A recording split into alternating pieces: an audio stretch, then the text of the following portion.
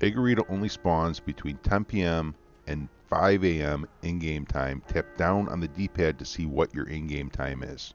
Furthermore, Agarita spawn locations shift every day at 7 p.m. Eastern Standard Time, at which time you can find me live over on Twitch as Sithmaster Who, looking for the new spawn locations to make these videos along with the Creek Plum locations. And along with your Agarita, you're going to need a couple canned strawberries.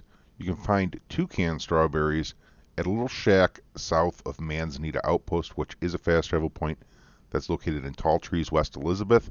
And final recipe ingredient is Evergreen Huckleberry, which you'll find over in the Lemoyne area, the swamps by the LaGras fast travel. Should be nice and easy. There's all sorts of them over there. I really hope this helped you out. Thanks for coming in. If you're new, don't forget to hit that subscribe button. I will catch you all next time. Until then, happy hunting and happy trails.